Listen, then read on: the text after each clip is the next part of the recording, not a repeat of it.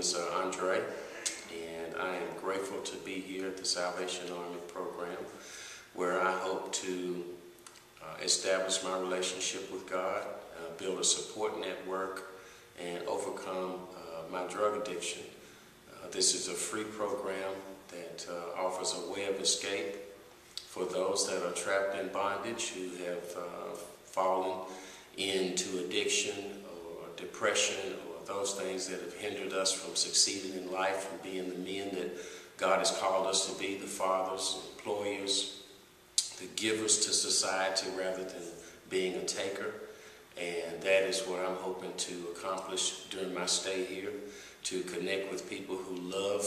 to give a second chance, and to help people who want to help themselves and know God and to know Christ in a life-changing way.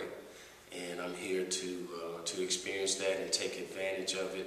and utilize this as a bridge for recovery, not just recovery from addiction, but to recover my life and to recover my rightful place with God and the service that He has placed on my life, the calling that He's placed on my life, and that's to give back and glorify Him. And that's what this program represents for me.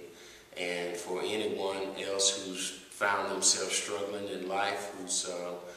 feels hopeless or feels like there's not a way out, there is a way out. And it's through a program such as this, who offers open arms, a loving heart,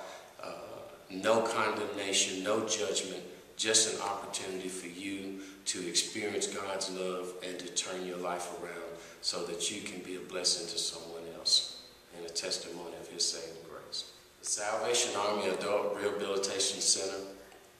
has officially reopened, and I am the first participant, and I am so excited about being here and grateful for this opportunity. My name is Andre, and I'm